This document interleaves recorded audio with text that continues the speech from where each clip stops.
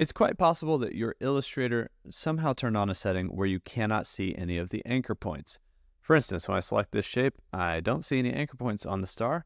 Even if I grab the direct selection tool, which is the tool for anchor point selection, I can't see any anchor points. The reason for this is a quick setting up in the view dropdown called show or hide edges.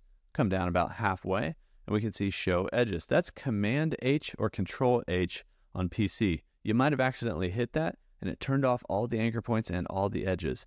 But when we show those edges, our anchor points come back. We need the direct selection tool to see all these. Just click on the shape and you'll see the anchor points. If you have the selection tool selected, you'll just see the bounding box. Speaking of, if you don't see the bounding box, up in view is a show and hide bounding box option right here as well. That's how you can bring back those anchor points in your design here in Illustrator in case your anchor points are not showing.